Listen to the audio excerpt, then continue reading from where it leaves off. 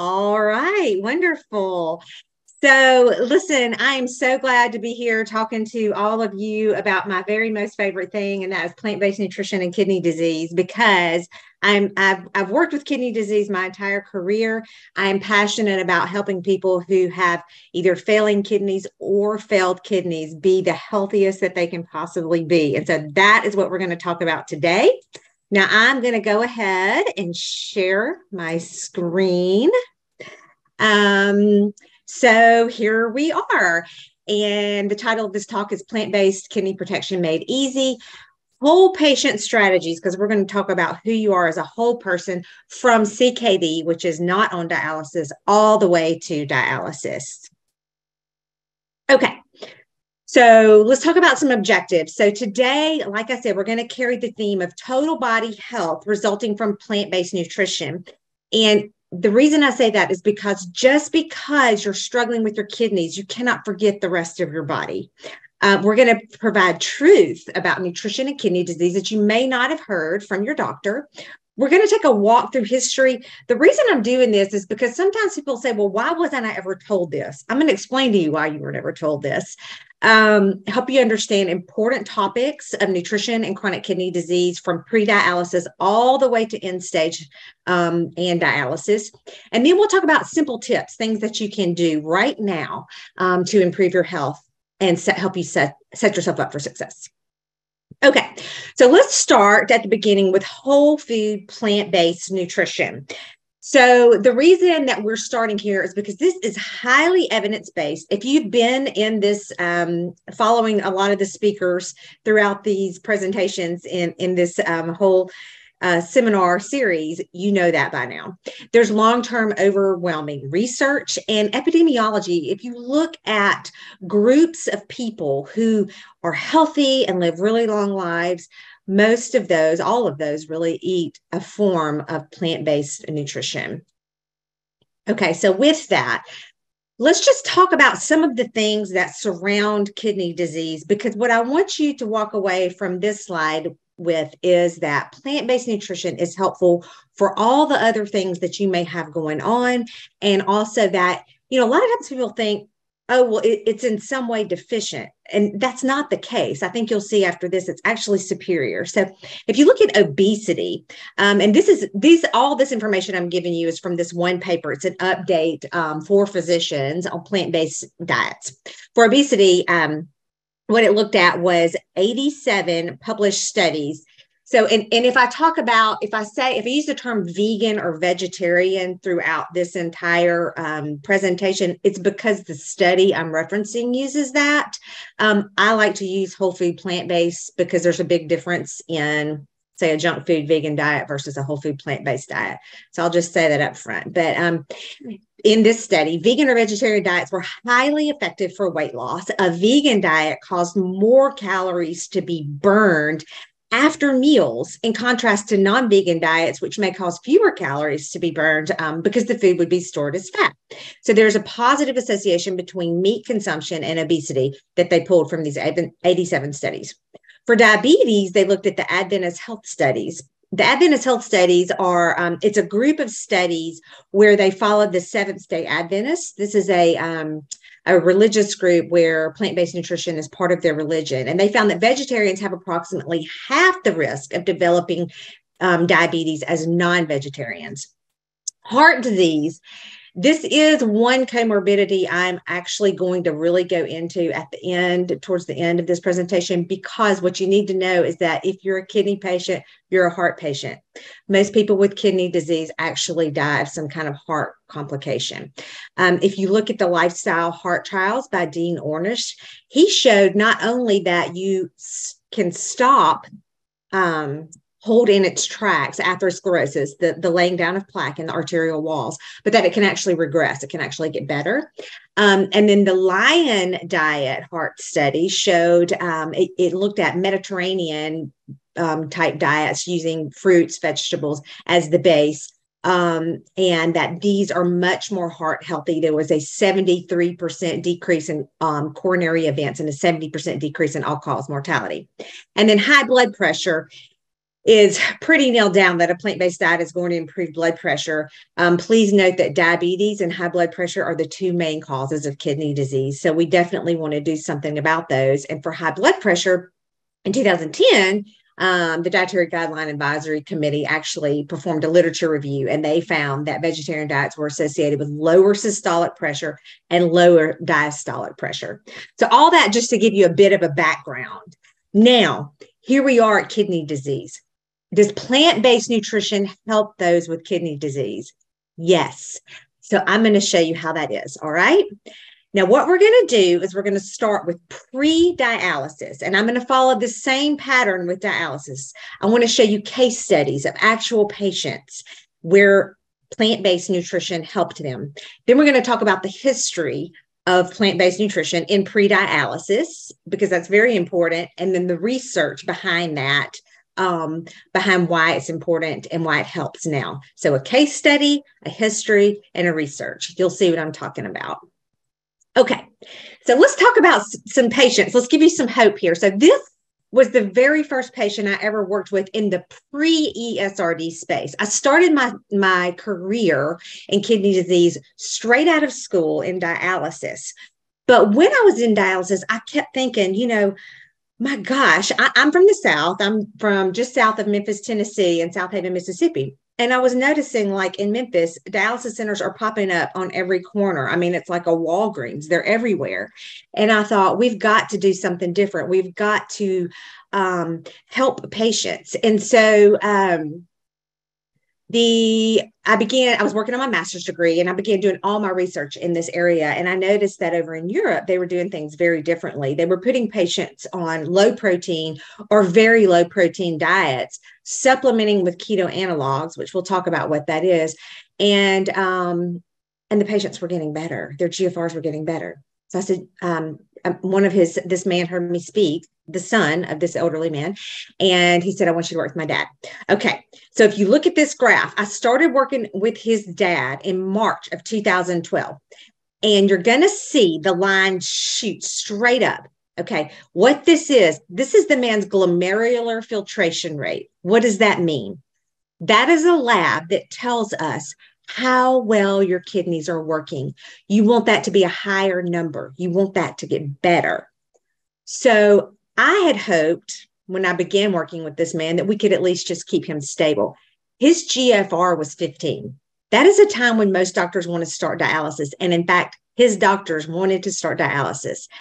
But he said, you know what? He told his doctors, I'm not going to do that. I'm going to work with this girl that I found. So here we are. He's working with me. His GFR got better. It went all the way up to 25.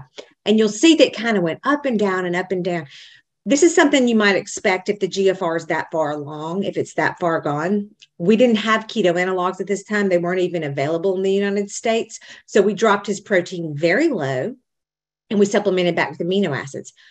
We kept this man off of dialysis for 16 months.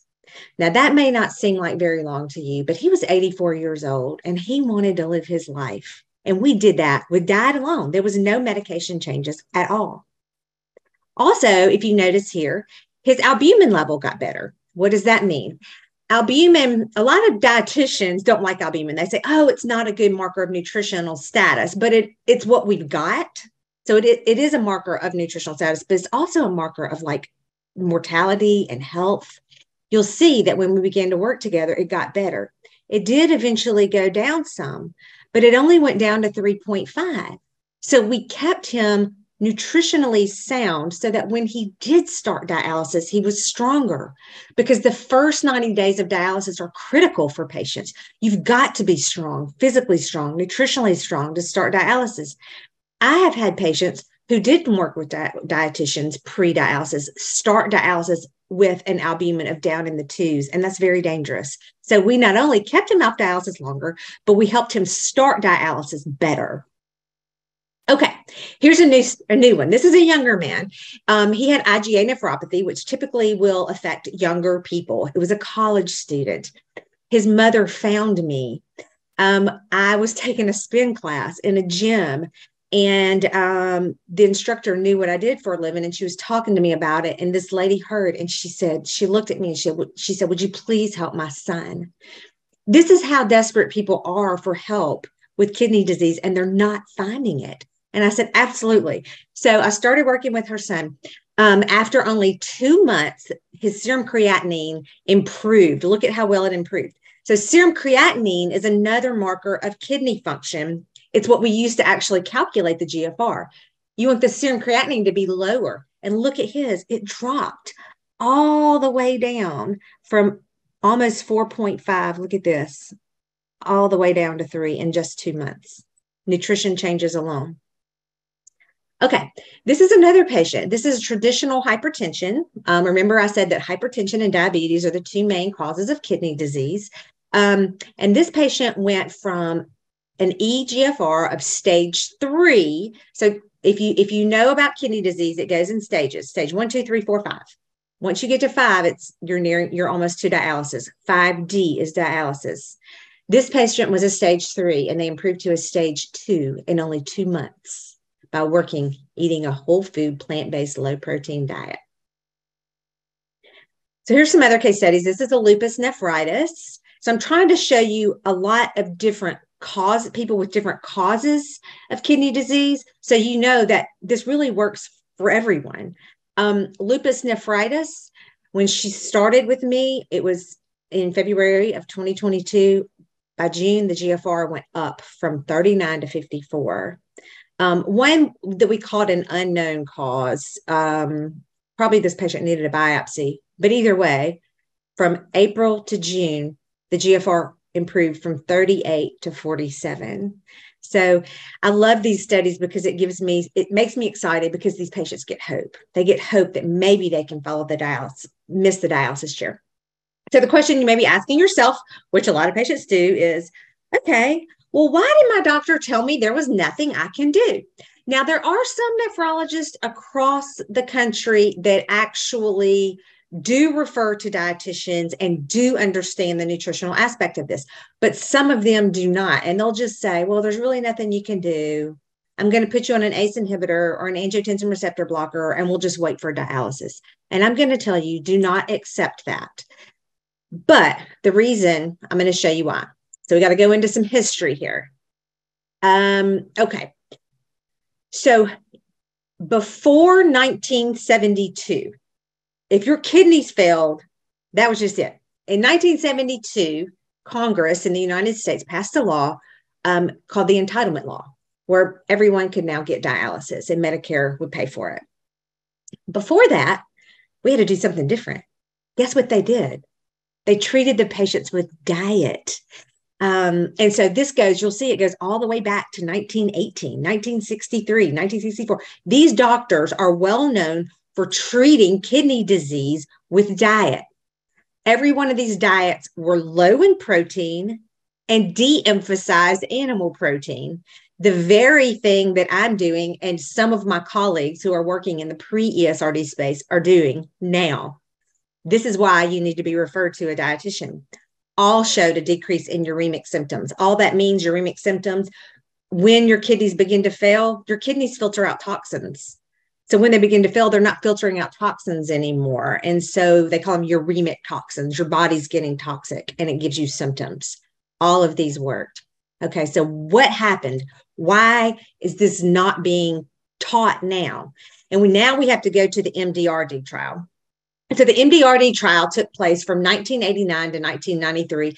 This trial still haunts us today, because what the trial supposedly showed was that a low protein diet produced a worse outcome, or inconclusive at best, that a low protein diet did not help patients.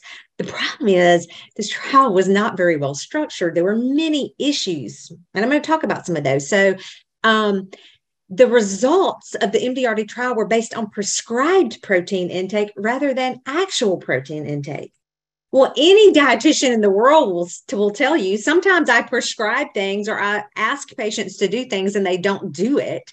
Just because it was prescribed doesn't mean the patient did it. Enrolled patients didn't have to exhibit evidence of progressive renal failure. So if we're trying to slow progression, they need to exhibit evidence of progressive renal failure. Okay, ACE inhibitors are commonly used to slow progression of kidney disease, but they can mask the benefits of diet. So they would need to be really controlled in the study to kind of stay on top of them to see actually what they were doing in these patients. But these patients were treated with them in a very unregulated fashion. Study group B had no control group, which is a problem in research. A rapid decline in the GFR in study group A was followed by slowed progression. So really the trial wasn't long enough. It needed to be longer to evaluate this study group A. And then also the regimens failed to maintain adequate calorie intake. So if you don't maintain adequate calorie intake, you will use the protein you do take in for energy, and that can put you in a malnourished state.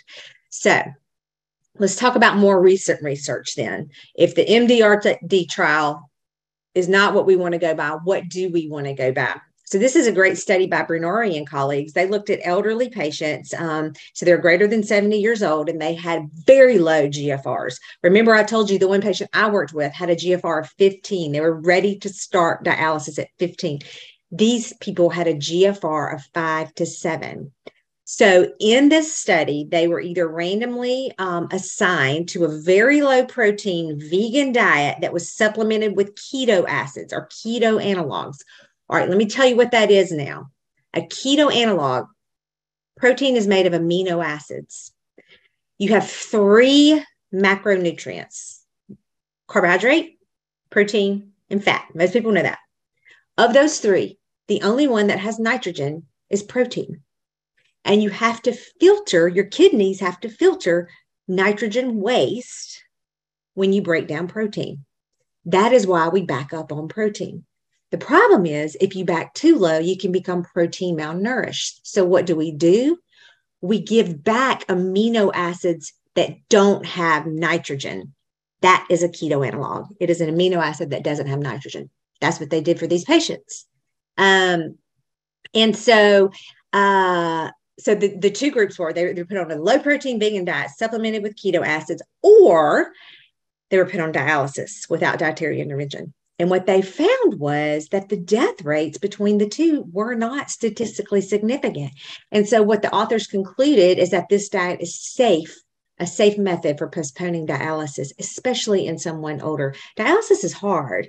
Rhee and colleagues, this was a meta-analysis. What is a meta-analysis? It's just where the researchers pull together a bunch of studies and compare all the results. So they pulled together 16 trials. And here's what they concluded. A low protein diet from these 16 trials enhances the conservative management of non-dialysis dependent chronic kidney disease. So it maintains the non-dialysis patient where they are, and it's considered a potential option for CKD patients who want to avoid or defer dialysis initiation to slow down progression. So you're going to slow progression, you're going to put off that dialysis chair while the risk of protein energy wasting and cachexia, that's just malnutrition, remains minimal. What they're saying is a low protein plant-based diet slows progression to the dialysis chair and will keep you well nourished. That's what they're saying. Here's where we are though. The unfortunate truth for pre-dialysis patients. So if you are a pre-dialysis patient, I want you to be activated in your care, and I want you to be your best advocate and ask for help, because here's why.